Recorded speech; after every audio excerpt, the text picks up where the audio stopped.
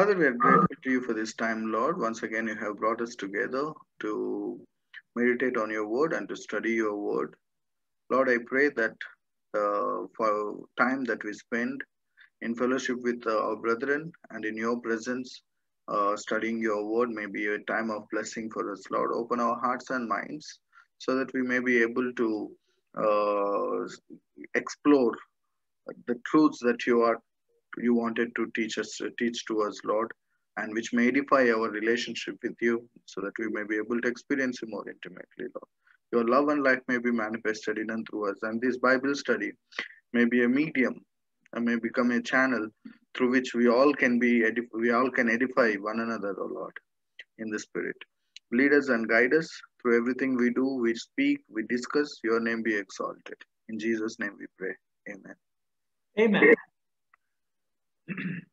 We have been studying over the past, I think, 2 weeks or so, the subject of sin, and we have been delving into our booklet, which is titled "We Believe." So it is our basically our GCI's official position. Once again, this is not a closed creed. These booklets are constantly revised and reviewed, and we update for the sake of continuous progressive growth, in our understanding.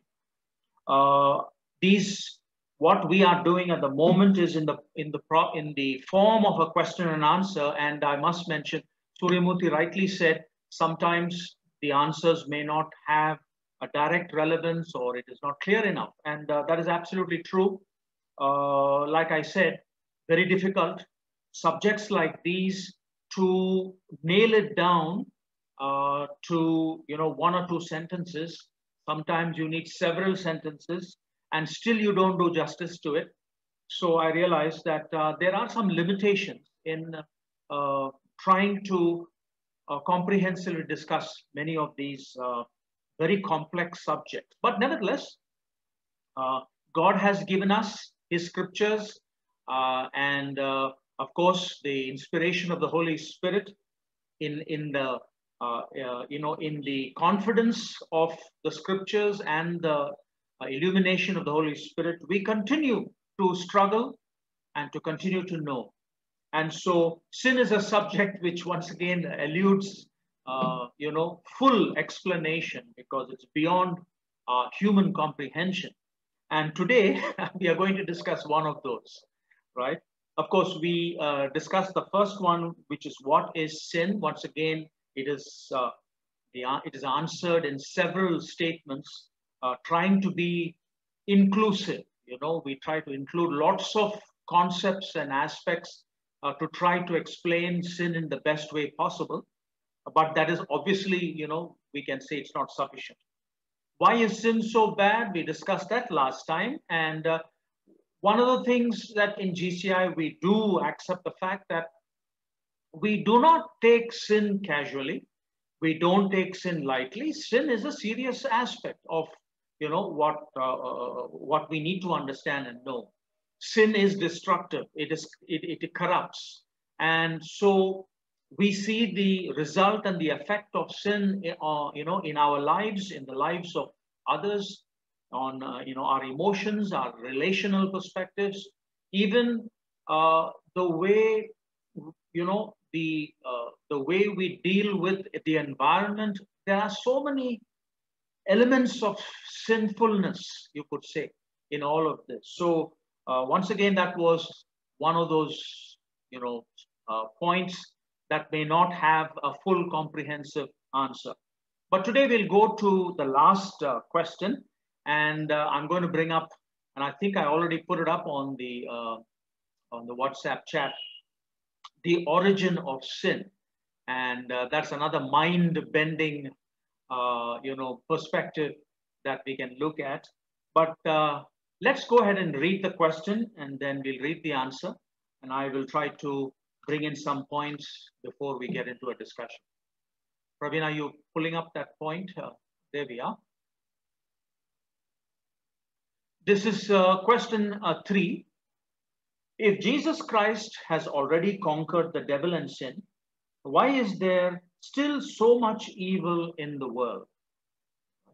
The answer reads, no one can say why, for evil is a terrible abyss beyond rational explanation. Its ultimate origin is obscure, and its enormity perplexes us. It is, most simply, what ought not to be. Nevertheless, we boldly affirm that God's triumph over evil is certain. In Jesus Christ, God suffers with us, knowing all our sorrows. In raising him from the dead, God gives new hope to the world.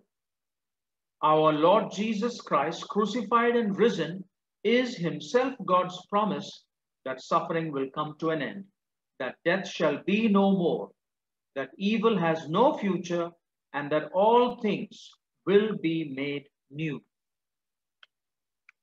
So that is how we have sort of formulated our answer.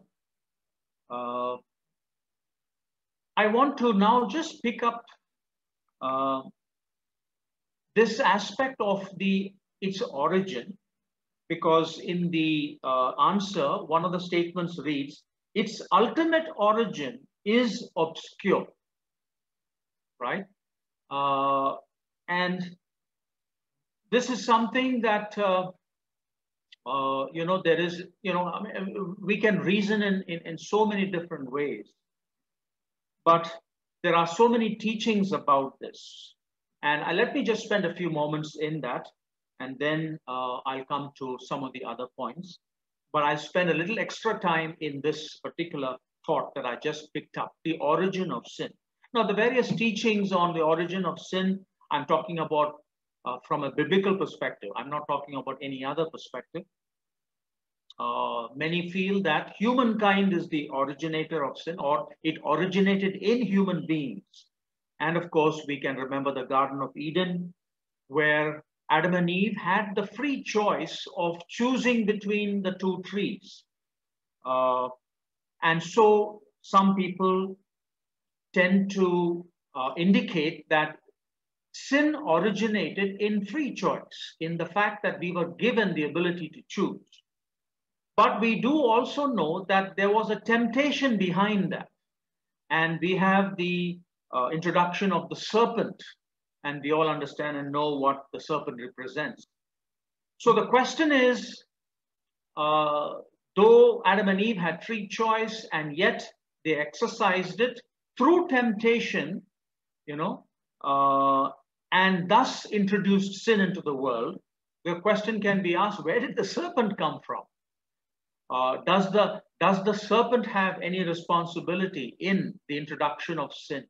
So these are, this is one way of looking at it. Now, when we talk about the serpent, we know that we can go back into the Old Testament and read about Lucifer, the anointed cherub, and we know Lucifer turned Satan. Jesus refers to Satan and how he, fell. He beheld Satan falling. So that predates Adam and Eve.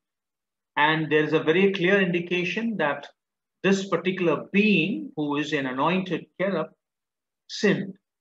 And that is found in Ezekiel 28, which I will pick up in just a few moments. But let me just highlight a few more thoughts. Some people tend to believe that God is responsible or the originator for sin. And they will quote some scriptures, especially from Isaiah, where God says, I create evil, right? And I'm not going to go there for the moment. The question is, why would God bring evil? You might have heard of Immanuel Kant, who is a German philosopher, 18th century. He argued that God willed sin because it was necessary to the possibility of good in the world. All right.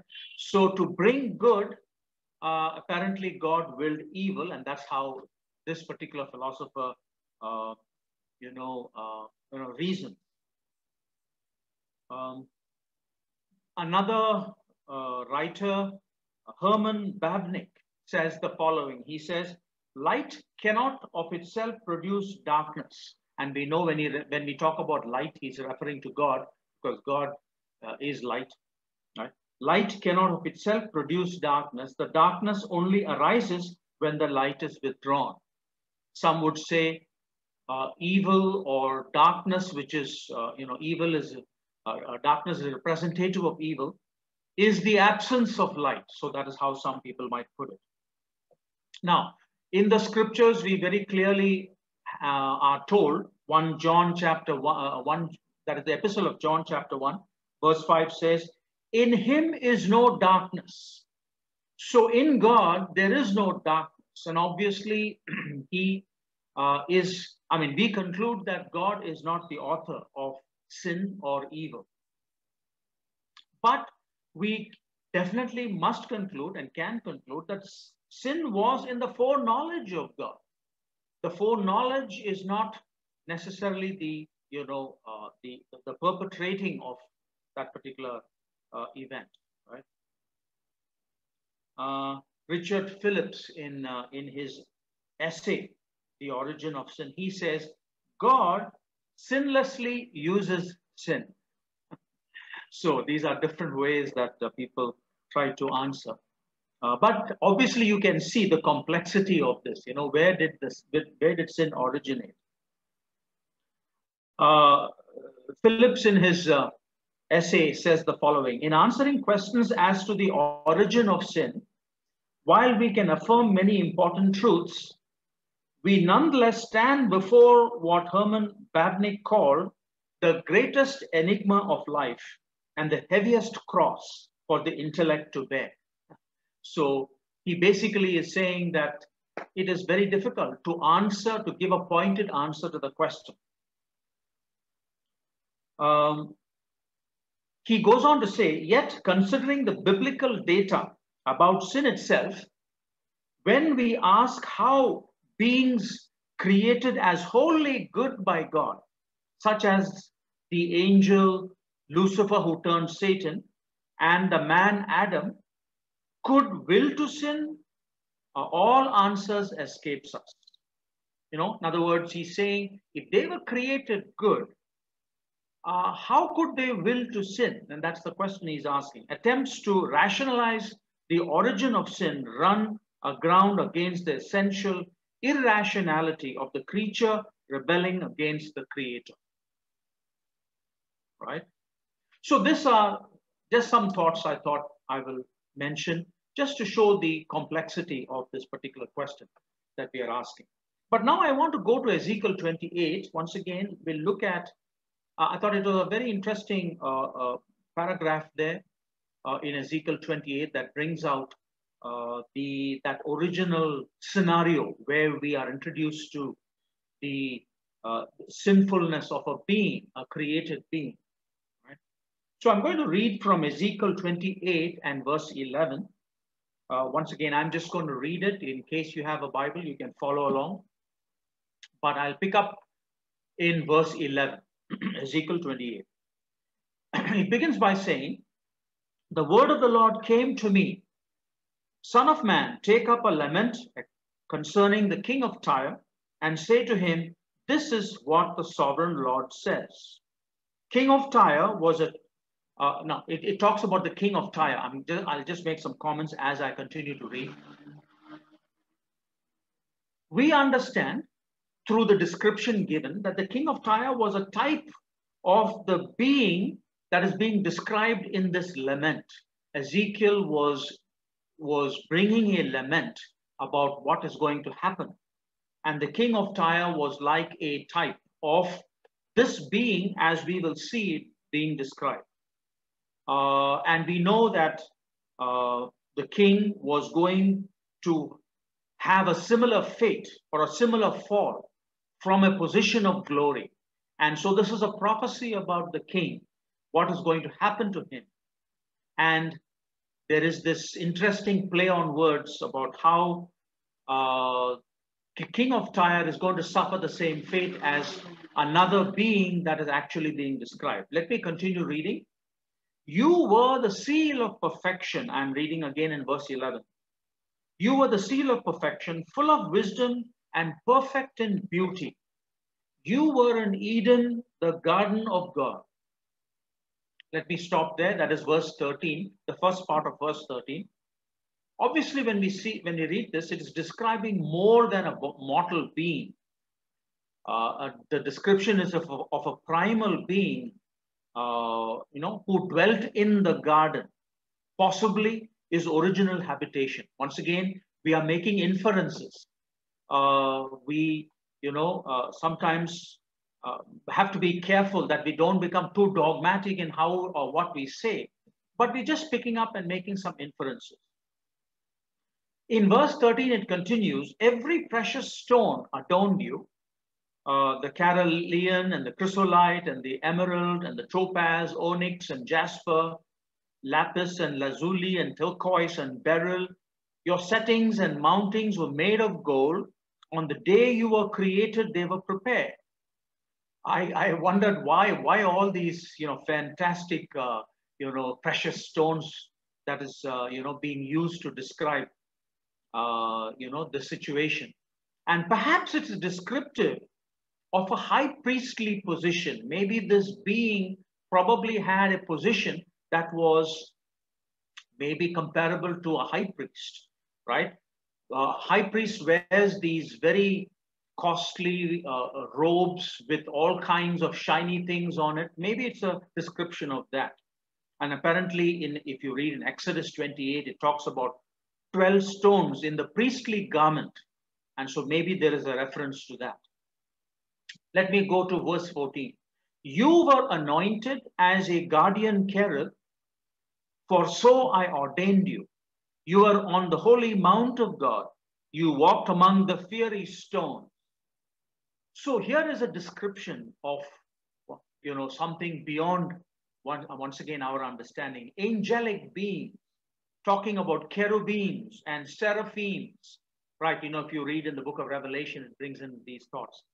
Maybe archangels, and talking about you were on the holy mount of God, you walked among the fiery stones, probably a reference or a description of God's presence. So these beings had the blessing of being in God's presence.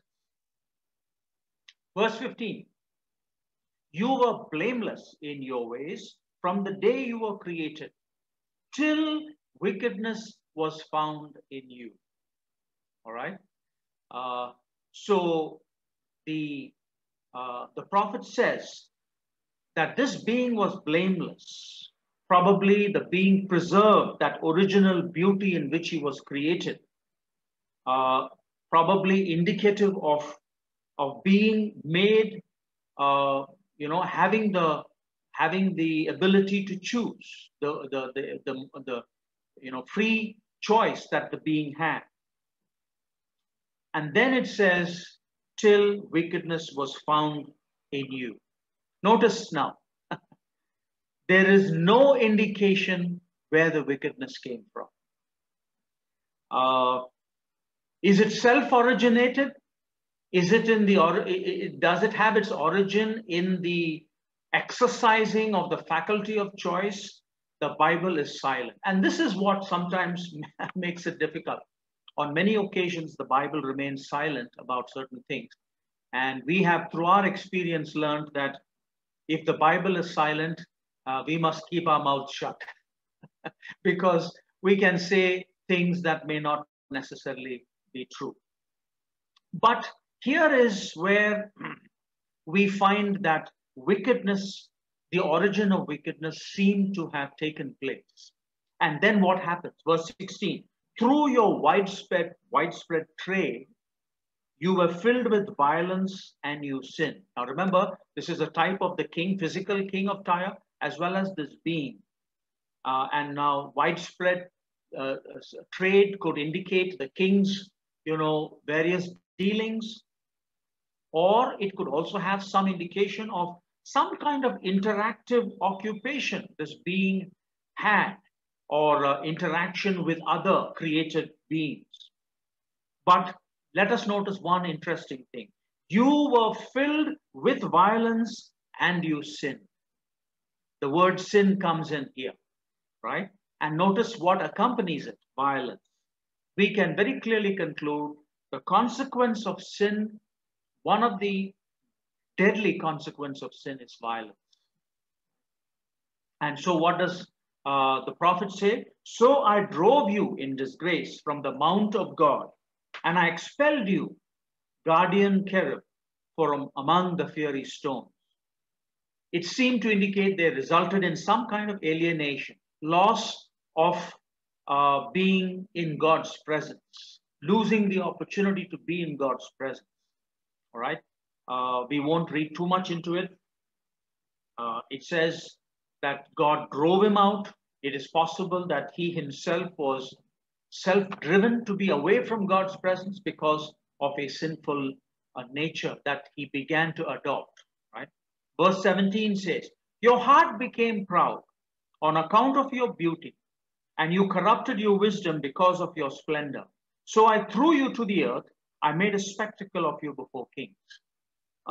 Notice the further consequence of sin or sinfulness. There was corruption, and the beauty in which he was created was polluted. Everything was created good, but that good began to be, you could say, besmirched. It began to be corrupted and, spoiled because of sinfulness. And this is why we say sin has a deadly consequence.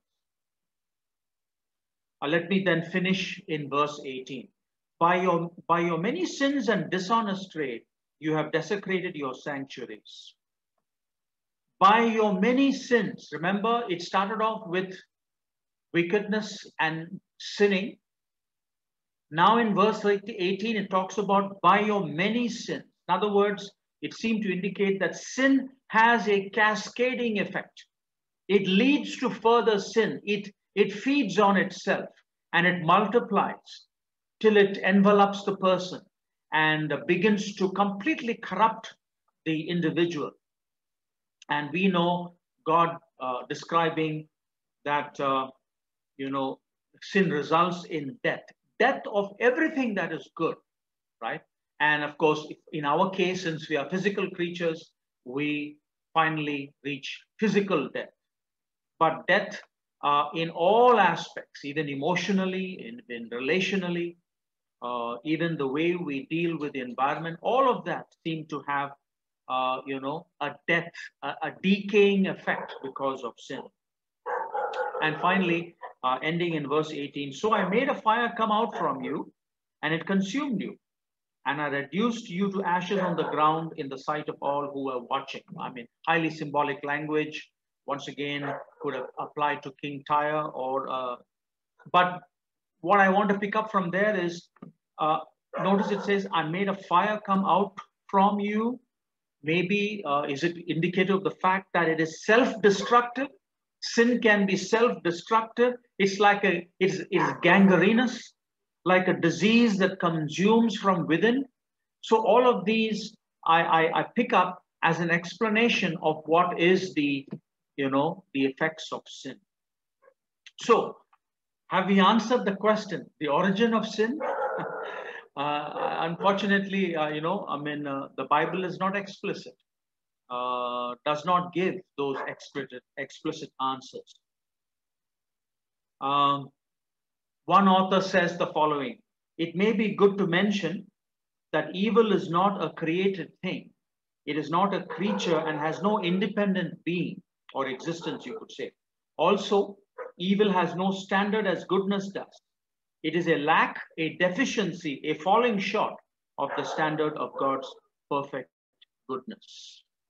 Okay, so I'll end there with regards to Ezekiel 28. I wanted to read through that because I found the descriptions there quite interesting, which gives us some indication as to how sin plays out in the life of this particular individual, created being, this anointed cherub.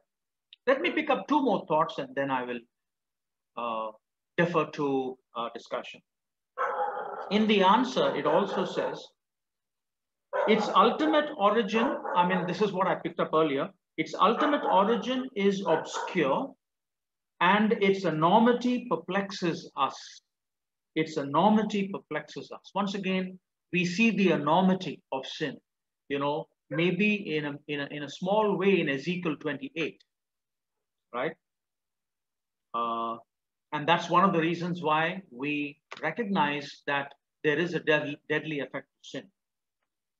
Interestingly enough, the answer talks about Jesus Christ. In Jesus Christ, God suffers with us. Here is another huge mystery. You know, how does God, in Jesus Christ, of course, in the incarnation, how does He enter into this sinfulness? You know, especially what affects us as human beings.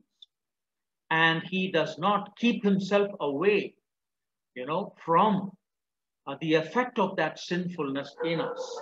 Obviously, we won't have time to go into that in depth. Maybe we can do it another time. But there is a need for us to acknowledge the fact that God is not, you know, indifferent to sin. He, in His wisdom, recognized the need to enter into the very, you could say, the eye of the storm, right? He went into the very eye of the storm. And so God, as it says, suffers with us. And so that is, once again, something for us to keep in mind, that He understands it, you could say, from personal experience in terms of what sinfulness is. Let me end on a positive note. Here it says, towards the end of the answer, it says that death shall be no more, that evil has no future. Evil has no future. And that is something wonderful for us to behold. Evil has no future. We know that it will end one day. Sin has been destroyed in Jesus. And so if you look at the question that was asked in 3, why is it that we still, you know, suffer the consequence of sin today, even though Jesus Christ has vanquished it? The answer, once again, is very difficult to, you know, I mean, we are basically asking, why are we suffering? But we do know that one day it will end. And so in that hope, in that future, we can be absolutely assured that there will be no more, you know, suffering of ourselves in sinfulness as we do today. I think I'm going to end there. Let me see if I had one more thought to share with you. There were some thoughts from a theologian by name Karl Barth, but I don't think I'll take that, because Karl Barth tends to be extremely, you know, complicated in his explanations. I wouldn't want to, you know, confuse you unnecessarily with his perspectives. We'll leave that for another time. So let me open it up for some thoughts. I hope you're not getting disturbed by my dog. My dog is barking outside. Is it too disturbing, Praveen? It's fine. Okay. I'm sorry about that, but this is one of the problems of working from home, I guess. You got to accommodate the dog also. All right. So what thoughts could you like? Rekha, I think you have a thought. You're on mute. Rekha, could you unmute yourself? The ultimate aim of sin for most people is to become gods themselves. And that means self-worship. It becomes idol worship, which in itself is bad because it'll never reach its ultimate goal. So sin is bad in that respect. We worship, when the Hindus say, look within yourself to worship, you are actually worshiping yourself in a way, and that is bad. Okay. I presume you mean that, I think that is more or less the concept of pantheism, where everything is God, we are gods. And so is that how that is explained? Yes. Okay, right. But yes, I think what you mentioned is this inward looking rather than looking to God. From the Christian perspective, we understand God to be transcendent outside of the creation. But some philosophical thoughts bring God into the creation. But our God can also be immanent, which means he can also be in creation, but he is also transcendent. Right? Yeah, I mean, big thoughts there. Yes, Anil, go ahead.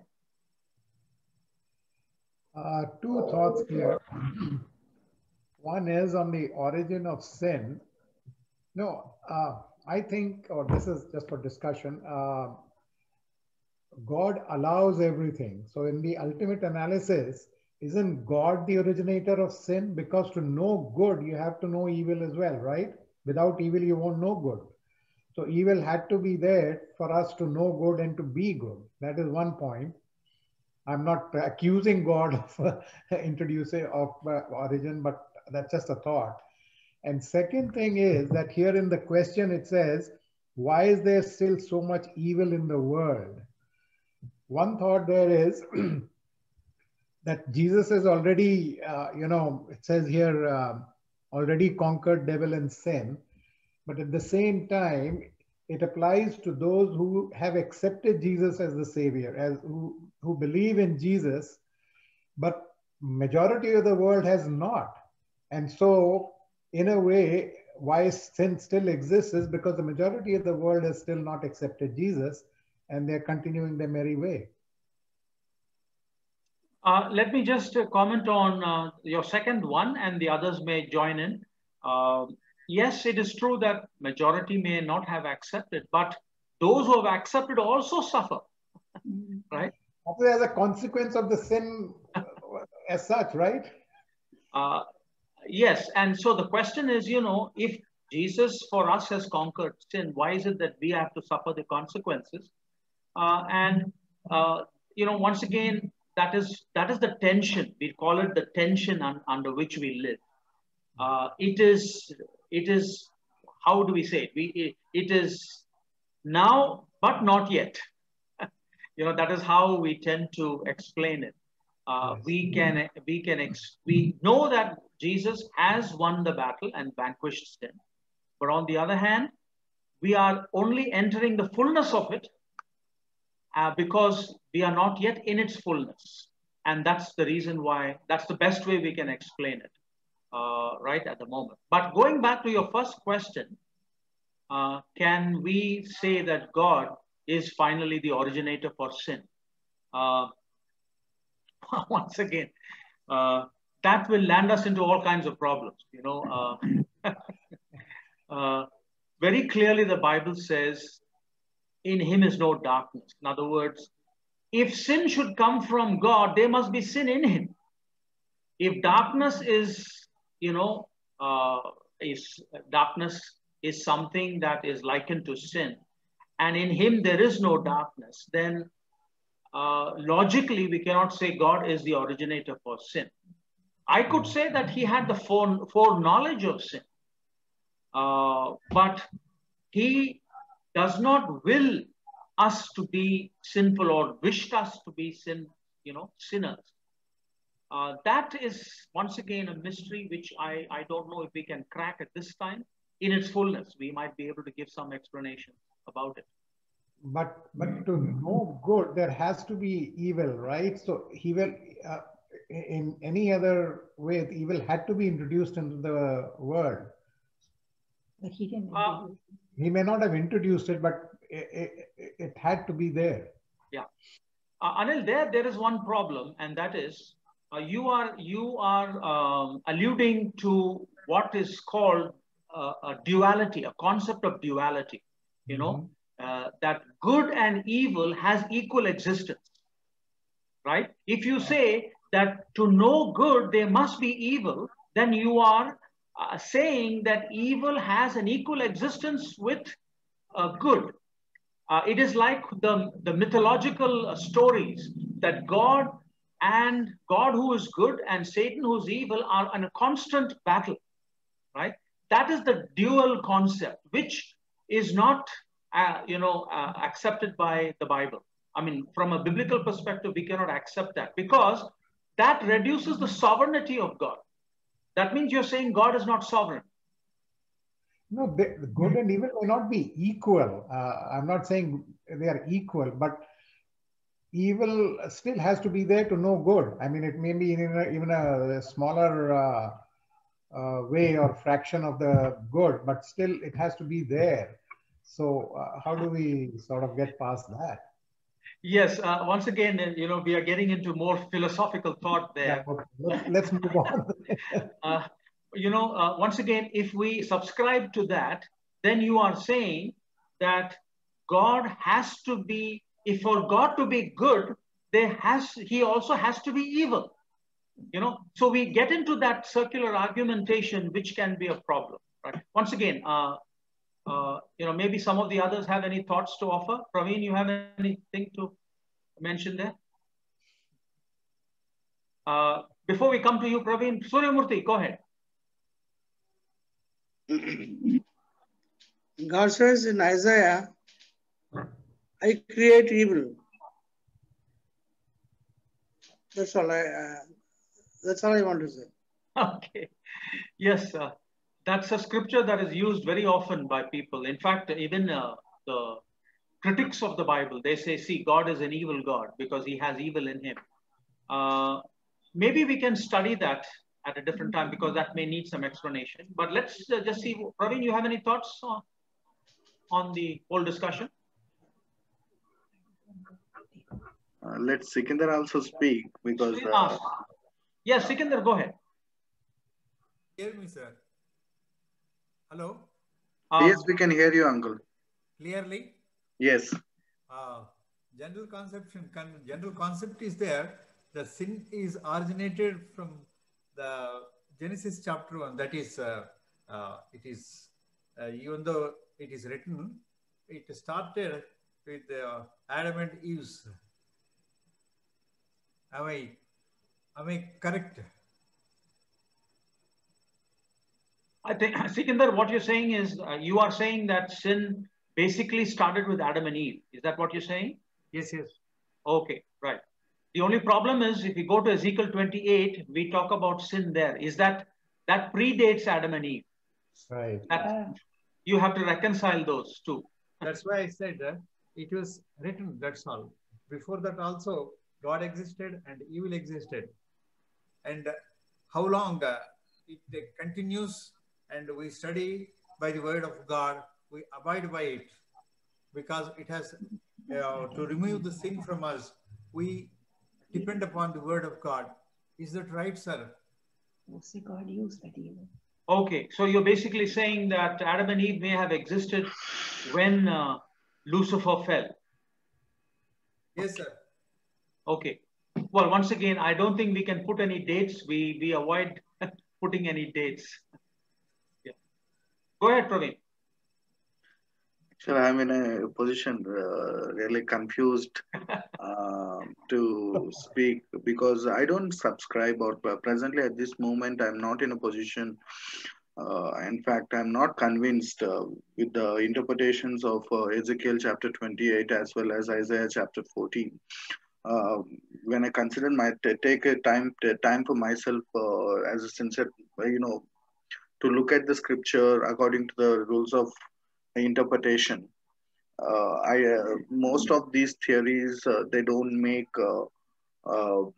they won't I cannot what we'll call approve those primarily. Those are primarily they are called pseudepigraphical theories, which have been developed between the exile and then till the coming of Jesus. During this time, these theories have been developed.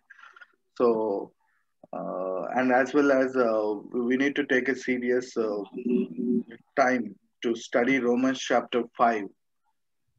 We need to take Romans chapter 5 more seriously than these theories, which are not totally clear, which the interpretation itself also. So, if I go into explanation, it will take time. So it's 6:52 now. Maybe that time I'll share. But as of now, I'm not in a position to accept these theories. And we also need to take a moment to look at the nature of sin also with an open mind.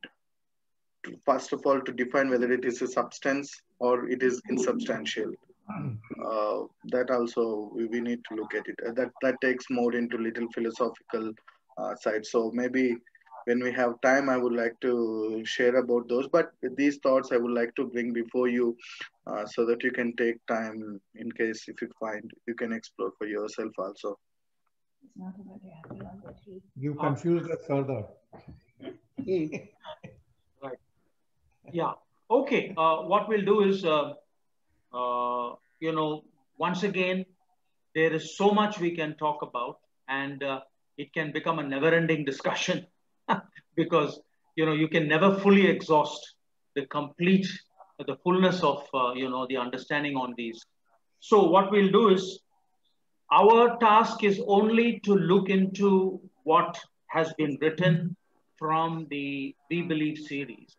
So I go a little extra, but I don't go too much into it because it's not a complete theological study of the whole thing. So we are limited from the perspective of how it has been written for us in the booklet. So if we have to do a full study on that, maybe we can allot the right kind of time for that. So we can leave that for the moment. Maybe if anybody else have any thoughts or questions, we just have just a few minutes left. Can I say something? Yes, Vincent, go ahead. In the NIV, Isaiah 45:7, he doesn't mention, it's not mentioned evil. He says, I form the light and create darkness. I bring prosperity and create disaster. I, the Lord, do all these things. So the question of evil doesn't come in. Okay. While the King James Version mentions evil. Okay. So maybe we need to go back to the original language. Right. Lot of prophetical statements in Isaiah and Ezekiel, especially these things. Many of them are some of them are exaggeration as well as poetic. So we cannot take all those words literally also. They are poetic in nature as well as some of them are exaggeration. That is to explain. No need to take exaggeration negatively. Bible uses, in fact, Jesus used exaggerations in certain places. So some of them are part of those. Okay. Yeah. Yeah. Thanks, Vincent, for that reference. I think since we just have a few minutes left, let me just end on this note. Once again, to explain, some of the questions we have dealt with, in terms of the origin of sin and, what exactly is sin, are going to be a huge task. And I believe that we might never be able to put a finger on it, precisely. But one thing we know, that sin obviously and sinfulness is obviously something that the Bible speaks very negatively about. We know its consequences. We know Jesus Christ came to rid us of sin. And I think maybe that is more important for us to understand, that Christ has saved us from sin and its consequences. And we have a future where these kinds of, this kind of a situation will never exist. It's going to end. And evil and sin has no future. I think on that note, we'll leave it because we can get into, a discussion to such an extent where sometimes we can, without the answers, we can only get more confused. But we stick to the main focus of the scriptures, that sin is indeed bad, and the Bible does not take it lightly. It has been dealt with by Jesus Christ, and we have a wonderful future because of him. So thank you very much for joining us today. And very grateful to you for your time. We will keep you informed of whatever we are trying to bring in for discussion. Let me ask, let me see. Suryamurthy, would you like to offer a closing prayer today? Short one. Short one, yes. Our Father in heaven, we are very much thankful for these weekly Bible studies. We understand the scriptures more and more. And today we have seen, and at least we have tried to see how the sin originated. Please continue to guide us to understand more and more about the sin matter. I ask you in the name of Jesus Christ. Amen. Thank you very much.